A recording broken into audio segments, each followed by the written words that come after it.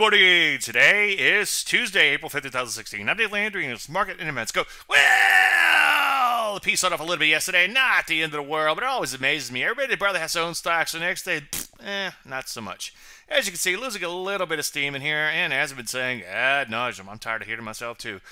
The market has a lot of overhead supply to deal with. You know what I'm saying? Take things one day at a time. Some of you heard that before. Same thing going on in the NASDAQ. Once again, Rusty tells a true story longer term. As you can see, downturn remains intact and so forth, just kind of retracing to a whole mountain of overhead supply. As I've also been saying quite a bit, take a look at some of these areas, foods and other defensive areas, such as utilities at or near new highs in here. And I just don't think you can run a bull market on that. You know the routine, though. Take things one day at a time. Damn, I said it again.